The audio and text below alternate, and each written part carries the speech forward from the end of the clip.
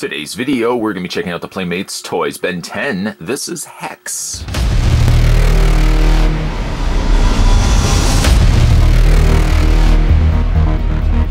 Hex, a self-proclaimed master magician who desires to rule the world with his vast magic powers.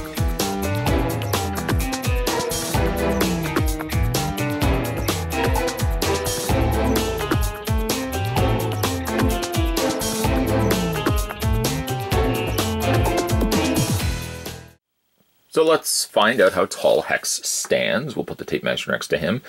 He's almost exactly, maybe just a little shorter than 5 inches in height. For his accessory, he gets himself his scepter, which has a really neat looking, almost bird-like skull on the top area here. It's got a little ringlet, a little looplet on the top there, but it doesn't actually really attach to anything. Speaking of attaching, it's almost very tricky, almost difficult, it seems, to get the scepter in his hand. The hand is way too open, clenched for him to fit it. I thought by the way that it curved its way inward that it would line itself up perfectly with his hand, but there's simply just not enough friction in place to get it to stay in place.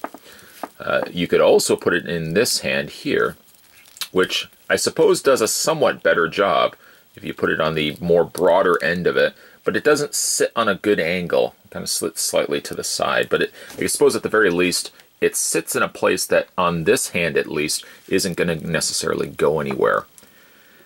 Hex comes across a little on the short side. The reason why I say that, if we put him down for a second and bring in some of the other villains, we're going to do some comparisons to villains. He is a little bit taller than Steam Smythe. He is, of course, a little bit taller, right there, than Dr. Animo, but just barely. And I feel like he really should have been a lot taller than that. And I guess for comparisons, we'll also bring in Ben 10, Mr. Ben Tennyson here, just so you guys can see. He is taller, but again, I feel like he could be maybe just a hair bit taller. Like I picture him more a taller, lankier character than some of the others here. Let's move these all out of the way because we've already had reviews on all of those. Plug, plug, plug, check, check, check. Watch those videos. Let's get a close-up look at Hex here.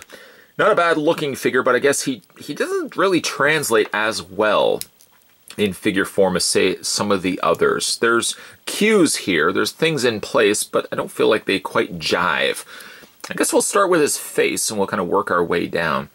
The thing about the Hex in the reboot is, again, he's very, I don't want to say snake-like, but he's very lanky, very thin, very slender. This figure really just doesn't get that point across. One of the unfortunate things about the figure is his face, I think, doesn't deliver exactly what Hex should look like. Gone, for example, are the eyeballs. The pupils in the eyeballs, I should say, are completely left out. It seems like that's one element to a paint job that I would have included. Unfortunately, it gets completely left off here. His coloring also doesn't seem quite right. The coloring on him is a very, very pale gray. I feel like it could be slightly more on the darker side. And the reds almost read more like oranges than they do the vibrant, almost, I suppose it is an orangey red that he has, but I don't think it's as bright of an orange as what we get here. If you can call it tunic, or the strappings here, are of a softer rubber plastic, so you can move them a little bit. If we just kind of peel them away, you can kind of see the underworkings there.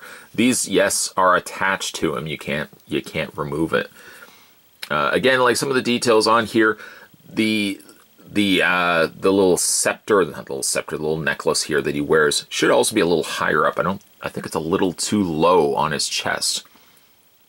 Again, this could all sound like small little nitpicks, but I'm only speaking from the standpoint that having a look at such good representations here of some of the other villains that we got, the one villain I would really want to come deliver in a plastic form would be Hex here, and I feel like it's not just the case though, which is kind of sad. The bulkiness is really the big detractor I find from this particular figure. Paint is passable.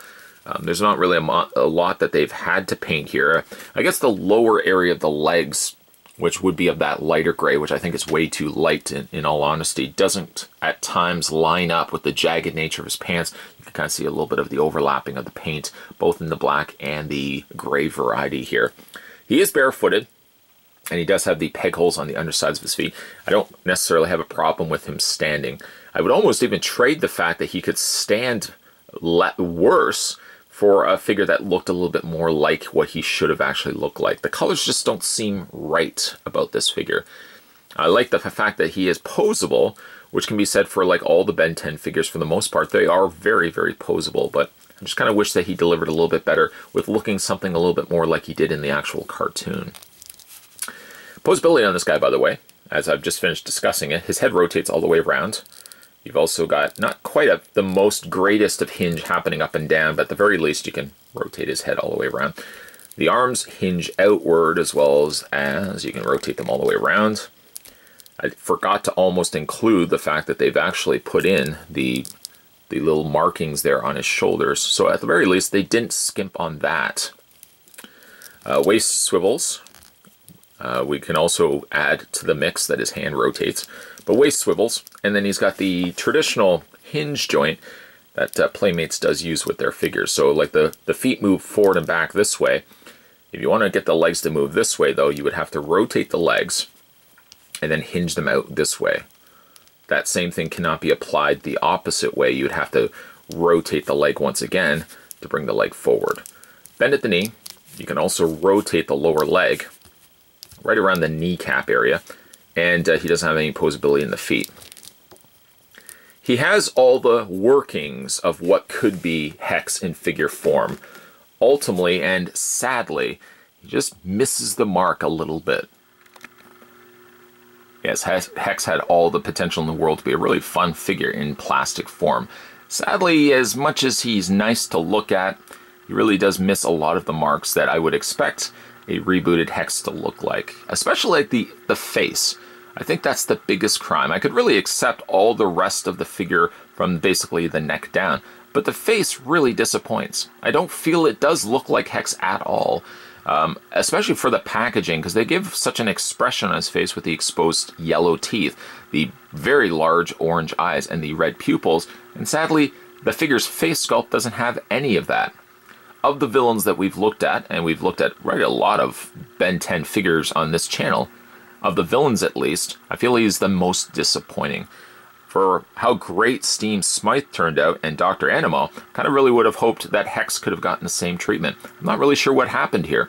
Something sad happened this day when we didn't get ourselves a great looking Hex figure. But still, if you're interested in picking this up for yourself, along with the other Ben 10 figures, you can find them at retail stores and toys stores as well, like Toys R Us. Today we were having a look at the Playmates toys. This was the Ben 10, and this was the magician known as Hex. Slightly disappointing. He should cast a spell for a better face sculpt. Wanted to check out some more Ben 10 figure reviews? You can head over to my playlist called Ben 10. Might I also suggest as well, when you're finished with this review, head over to my main page and scroll down the section that says videos. See if there's any videos that you may have missed. Unfortunately, the way that YouTube is nowadays, a lot of the content that us creators are putting out there doesn't always get visible by the guys that, like you guys out there, that want to see these videos. So from time to time, might I encourage you to head over to my playlist and my main page video section, scroll down and see if there's anything you might have missed along the way. Always welcoming new comments on older videos. And speaking of new comments can be made, and new videos are coming your way, because new videos are always coming your way on this channel, so stay tuned for those. Thanks for watching as you always do, guys. I'll see you next time.